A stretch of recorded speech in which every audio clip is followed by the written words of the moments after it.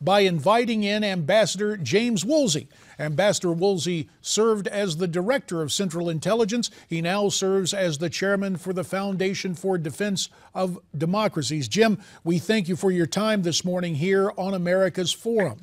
One thing about ISIS. Thanks, good to be with you. It is great to have you, sir. And ISIS is a new kind of enemy, at least in terms of using social media and following the news closely. To wit, $200 million as ransom for the hostages. That's the pledge the Japanese made to combat ISIS. Is ISIS an enemy that stays a step ahead in terms of social media and the way to apply pressure and affect terror against the free world? Well, a number of the terrorist groups, including ISIS, are getting more and more savvy, unfortunately, about the social media. But that's the way they communicate. The principle here, or communicate with much of the outside world anyway, the principle here is that we just should not, under any circumstances, pay ransom to get hostages freed. Once you start doing that, there's no end. It will keep getting worse and worse and worse, and it's terrible for the Japanese correspondents and for their families, but one simply has to draw a line at this and say no ransom, no dealing with terrorists on anything, on any circumstances, no bargaining. Well, Jim, do you believe the Japanese and the free world will maintain that solidarity? I don't know. It's hard to say. The Japanese, apparently, from your lead-in here, said they're going to work hard with other countries, but they are not going to pay that. And you don't want to get into a business, I think, of haggling over amounts. But if they're, going to do what they can to get other countries that are near ISIS in Syria and Iraq and to say something to who knows what they have in mind. But if they don't pay ransom, probably the journalists will get killed. It's terrible. It's a real shame, but that is a better path than going down the path of paying ransom and repaying it and repaying it and repaying it and repaying it. Jim, 2 minutes remain in this particular segment. Israel is reported to have killed an Iranian general who was working with Hezbollah in Syria. We understand the Israelis are now bracing for a response. How does this action further complicate matters in the Middle East? Well, Israel, I think, should, under no circumstances, hold back from its attacks on those who are trying to destroy it and kill Israelis, and that certainly fits this particular gentleman. I don't recall whether this was a standoff missile of some sort that killed him and other people, or whether it was specifically focused on him alone. But Israel's at war, and they recognize it, and I think are behaving properly under the circumstances. 30 seconds remain in this segment, Jim. What are you hearing about Yemen? Is there, in fact, a coup taking place there?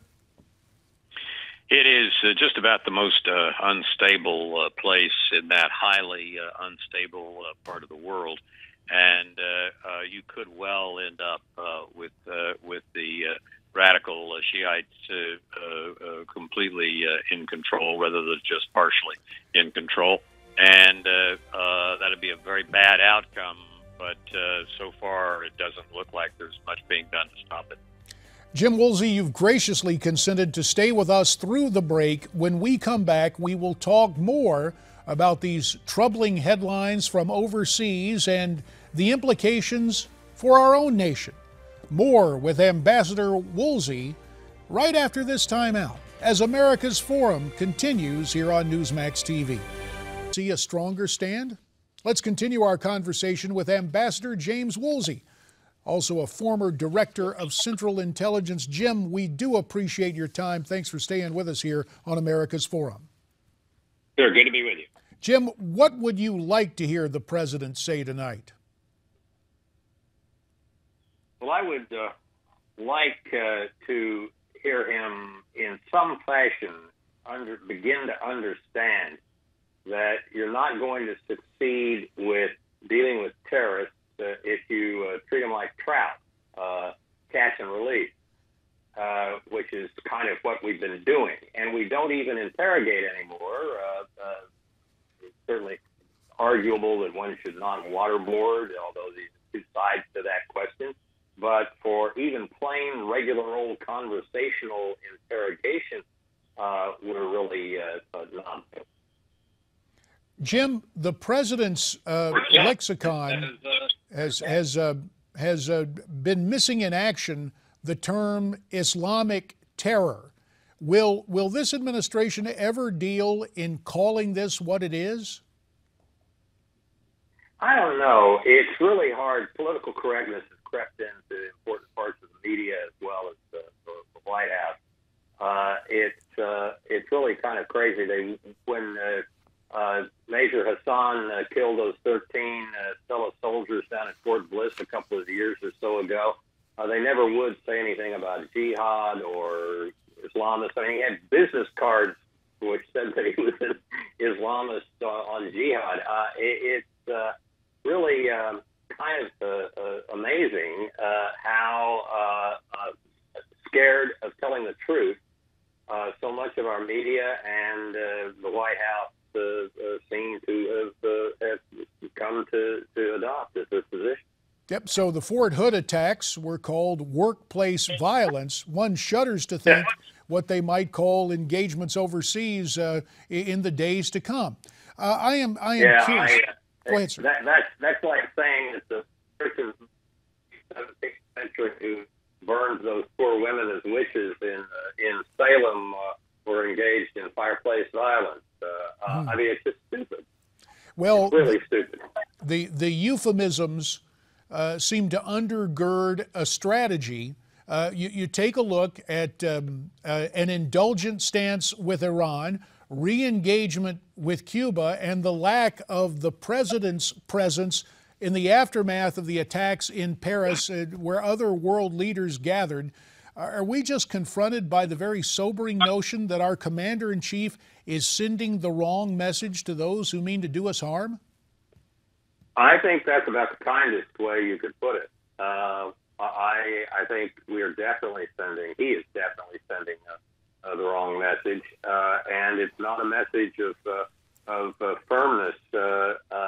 When you say you're going to draw a red line if the Syrians use the chemical weapons against their own people, and then they use chemical weapons against their own people, and you sort of say, whoops, well, maybe the Russians will deal with this or something. That makes the United States virtually a laughingstock, and we've been doing that. He's been doing that in a number of different ways and circumstances over the course of the last couple of 3 years.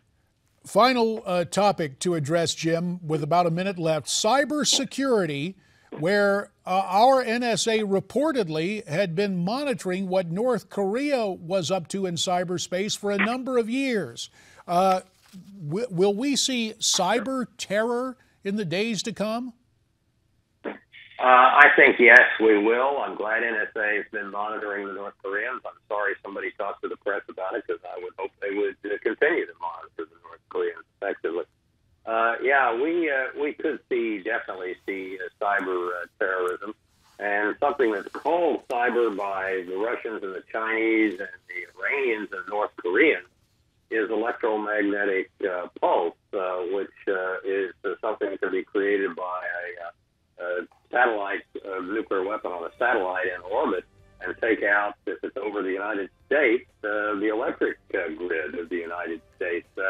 Some Americans call that cyber, but the Russians and Chinese and Iranians, North Koreans definitely regard their cyber arsenal. So I think we've got some serious problems. And on that note, Jim Woolsey, you have our thanks. America's Forum is coming right back.